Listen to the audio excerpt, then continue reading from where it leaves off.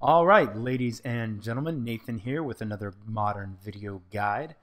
As always, you can find me on Twitter and on Magic Online as Great Nate. And like my other videos, I'm not going to go into every detailed interaction in the Jund deck, but my hope is to give players new to the modern format a better understanding of what the word Jund means in Modern. So let's talk about it.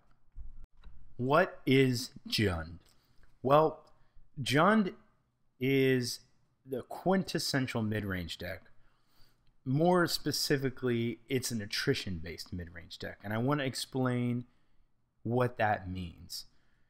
Jund tries to do a lot of one-for-one-ing its opponents, meaning it trades their Lightning Bolt for their Birds of Paradise, or their Thoughtseize, which is a card we'll look at in a moment, with a card in their hand.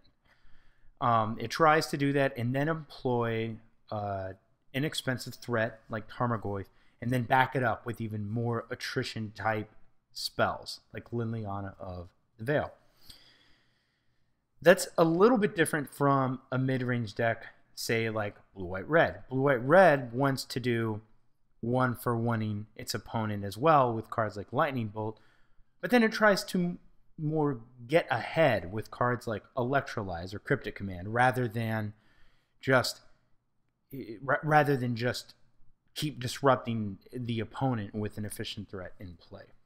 So let's look more about how Jund is able to grind people out.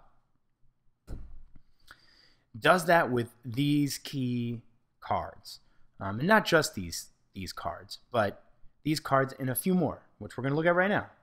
We have Thoughtseize.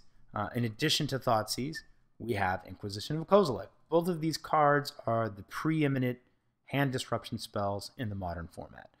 And they are about as good as you can get as far as one-for-one-ing your opponent. You don't need to wait to be reactive. You are proactively being disruptive. You can cast Thoughtseize and trade their super awesome Batterskull for this one-mana spell.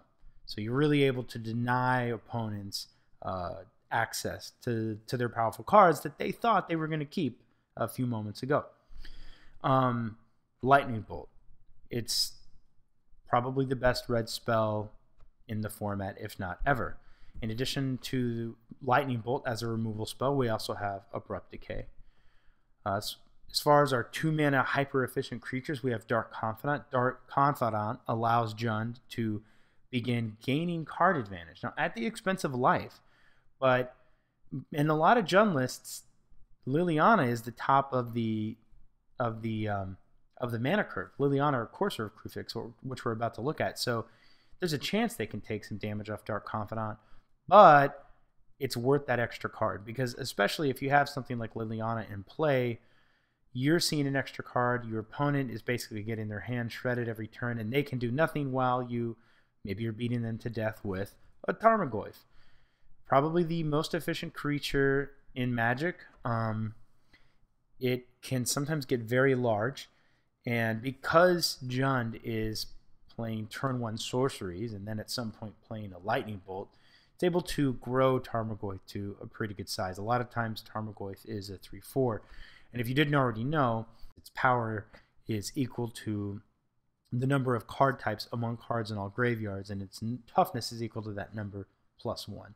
So if there's an instant, a sorcery, and an enchantment in the graveyard, that's 3 card types, Goyf is going to be a 3/4 because of his +1 toughness. So we have amazing hand disruption. We have some of the best, if not the best, removal in the format.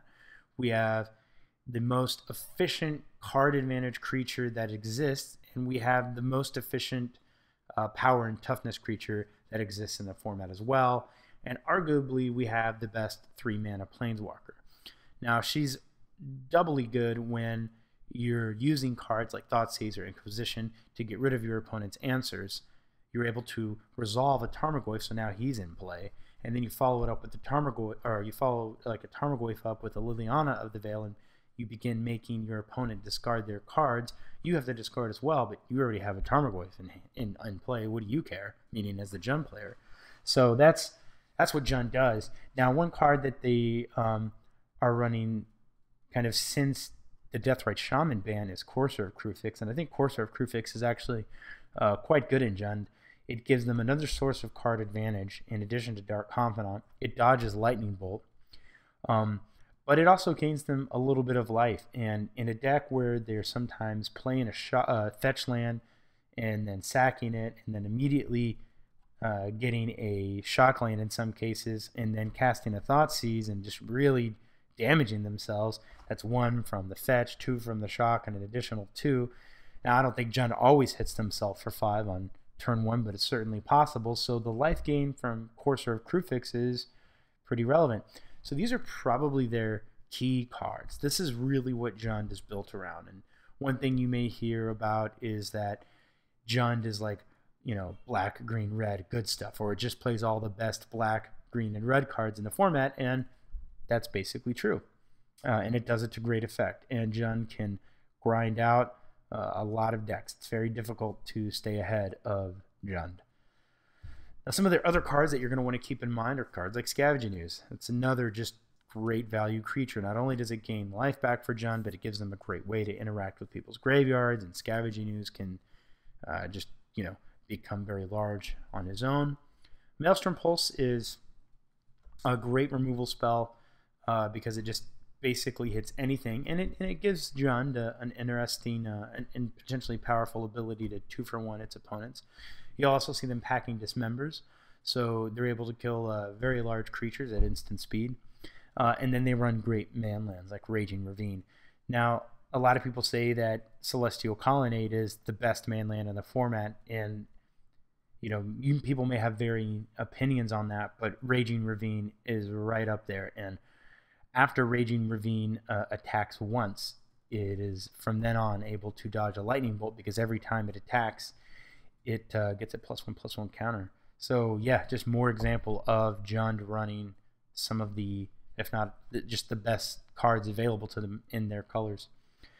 So some of the cards you might see out of the sideboard in Jund. Grafdigger's Cage. I think that their matchup against Pod isn't as strong as some other decks, so I could be wrong about that, but obviously just Birthing Pod's a great deck, so they're going to run Grafdigger's Cage. They also typically run Fulminator Mage, and against decks that have greedy mana bases, Fulminator Mage can be an absolute beating. Gives them a creature that they can potentially attack with, and then also just denies their opponent access to mana. They're able to bring in cards like Shatterstorm against artifacts. They can bring in sweeper effects like Anger of the Gods, and they can just bring in other value spells like Batterskull. So we can see some additional examples of those card types: Creeping Corrosion, additional artifact removal that they can possibly run, Engineered Explosives, and one card that I don't have on here, but I think it warrants mentioning. Some decks also will run cards like Eternal Witness as a one-of. Eternal Witness allows them to return a card to their hand out of their graveyard. She's a 3 converted mana cost creature, and I want to say she's either a colorless and 2 green. Some decks are running those just as a way to get extra value. And you'll also see some lists running Thrun the Last Troll. He's uncounterable, he's hexproof, he can be difficult for a lot of decks to deal with, primarily control decks. So that's an overview of what you can see in the sideboard from Jund. Clearly there's more than that, and I encourage you to do some research at sites like MTG Goldfish to look at lists, and of course to play the matchup as much as you can. That's definitely the best way to learn. So how are you going to know if you're facing Jund? Well, a telltale sign is a turn 1 Inquisition of Kozilek. Now, something to be aware of: if you see a swamp into an Inquisition, there is a chance you're facing mono black discard. Now, their follow-up play is going to be another swamp into a card called Wrenchmind, which makes you discard 2 cards.